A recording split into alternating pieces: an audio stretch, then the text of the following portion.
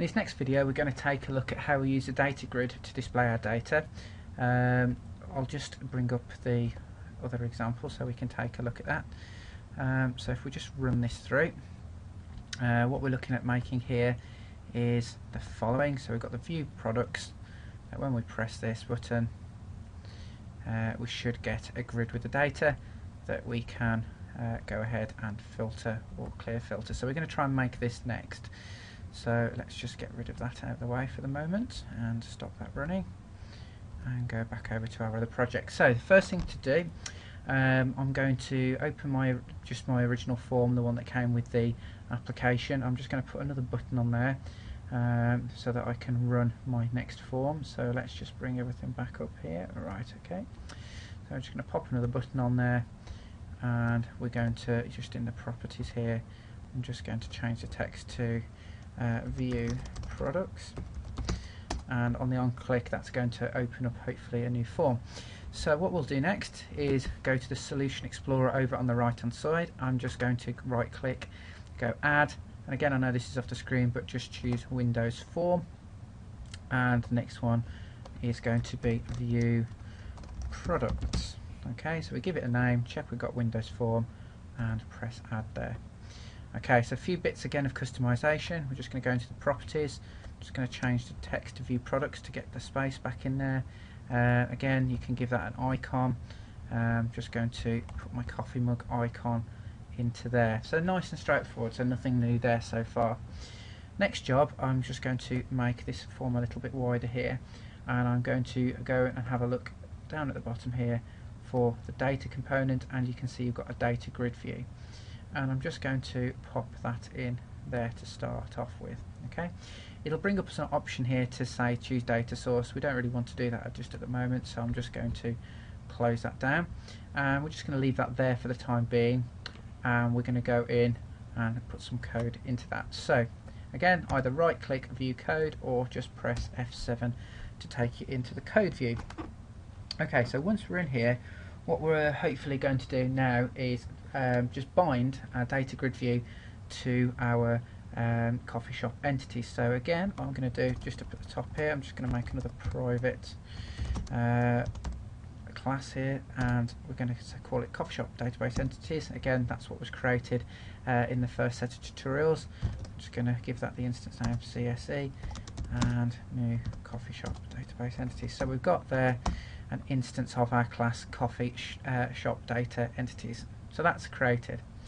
Now we've got the constructor here, so we've got the initialized component, so that will do all the setting up for us. And what I want to do here is I'm actually going to bind coffee shop entity to the data grid view. All we need to do, get my instance name of my data grid view, dot, and we're looking for the data source. So there's a data source, and we're just going to set that to CSE dot, and I want to bind that to the table products, and that will basically get the data bound. Now we're going to need to do a little bit of work with this, but in the first instance that will actually give us a data grid view of the data. So let's save that up, and let's go back to our original form, and what we're going to do is we're just going to put in a click event here by just clicking, and well, two options really. You can either double click, or you could go properties, events here, and you could put your own sort of name in, so that we could say open products and press return, and you can see it's the same as double clicking there. So what we're going to do this time is we're going to open up the new view products. So view products, we'll call that view products again, equals new view products. Again, we're just going to make an instance there of our class view products, which is our form. So of course we just need to show that so that we can see it, and hopefully we'll just save everything up. Might have a couple of bugs, but let's just run that and find out. Okay, that seemed to run without bugs. So here we go to view products, and up opens our data grid, and you can see there, yeah, it's definitely got the correct column headings along the top there. However, there's no data in there just at the moment, and that's because there isn't any in our database. So if we want to put some data in, I can just close that down. I'll go to add product, let's put some data in, so chips, £1.99, into the food category, upload, and we can go and find something in there. So there's my chips picture, and we'll just press save. We've got a little dialog that says record saved, so OK. Close that down, and let's go and take a look in view products, and sure enough you can see now that that's been added to the database, and there it is. There are some columns that perhaps I don't want. Also I might want to just change the layout slightly. We'll take a look at how we do that.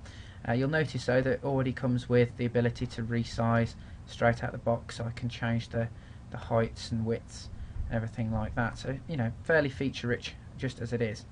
So we'll stop that running, and we'll go back into our view product design. So back here we are. So there's a few things you can do here. First thing I'm going to look at, if I go to view code, is we're going to look at actually making some of the columns invisible. So again, all we do is we get the instance data grid view, and if you want to specify a column to get rid of, we just put columns, and we can specify the index. I just made a mistake there, so let's just put that back. So columns, and it'll ask for the index. So what I want to do, I'm going to hide the product type, as I'm not interested in that. And if you're not sure where I'm getting these names from, they match the names in the database. I'll go and show you those again in a moment. But product type dot visible equals false. Oops. There we go. And that will basically make that column invisible. Now, might have spelt it right. There we go. Okay. So if you're wondering where I got that from, again, if I just nip into the Server Explorer over here, again, open up the product, and you can see here that basically the entity relationship mapped them across here, and product type is referred to there. So I also want to get rid of a couple of other things. I'm going to get rid of, if I just paste that underneath, I'm going to get rid of the actual table, which in my case is TBL product type. I don't want to see that. And I'm also going to get rid of TBL, and we're going to get rid of the transaction items, and because I don't want those columns visible, so there we go, put those in. Again, just check that they are all working. Press the play button, have a look in your view products. There we go, and we've got much neater now. We've got product ID, description, price and image. Again, it might be nice if that filled the box so that when I resize, it auto resizes, but it's quite simple to do that. I'll leave you to have a quick look at that later on. The only other thing that I might want to do with this is add some sort of filtering, and again, because we've actually bound here to the coffee shop entity, what we can do is just really filter it in quite a simple way, and we'll take a look at that in the next video. I'm just going to tidy up a little bit of the stuff on the form, so we're just going to go into the properties, and we can see that we've got various things. We can auto size the rows, we can auto size the columns. So if I do that, let's go all cells and auto size the columns to all cells. That's going to make it a little bit bigger, a little bit better and fit on. Let's just have a look at the result of that. So you can see now when we view the products that hopefully everything's shrunk to fit. Again, we haven't got a product in there at the moment, so we'd need to go and pop one in. Let's just quickly do that.